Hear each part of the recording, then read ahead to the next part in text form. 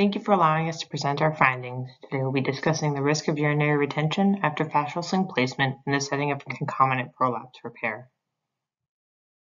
We have no relevant disclosures. Autologous fascial slings are often considered as a salvage procedure for stress incontinence in the setting of prior failed incontinence procedures. This is partially due to the perception that they are associated with an increased risk of urinary retention, and this may prevent surgeons from using it as an initial intervention.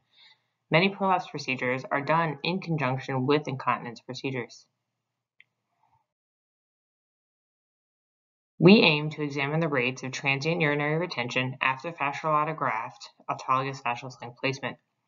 We compared the rates of retention between autologous fascial sling placement with and without a concomitant prolapse repair.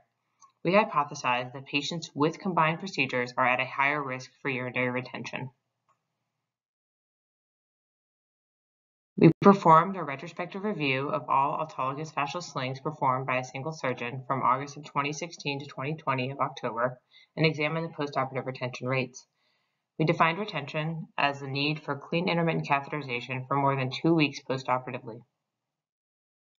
As you can see here, we had a higher rate of transient postoperative urinary retention in our cohort that had concomitant prolapse repair, however did not have statistically significant difference. In both groups, we had one patient that required sling incision. Both were able to void after this procedure. We found a higher rate of retention in our group that had concomitant prolapse repair. However, these differences were not statistically significant. We hypothesized that this is possibly due to the change in anatomic alignment of both the anterior compartment as well as the urethrovesical junction. We're limited by our small sample size as well as the retrospective nature of our data. So in conclusion, in our cohort, concomitant prolapse repair with autologous fascial sling placement did increase the rate of transient postoperative urinary retention. We did, however, find that the overall risk of retention was low at less than 2%.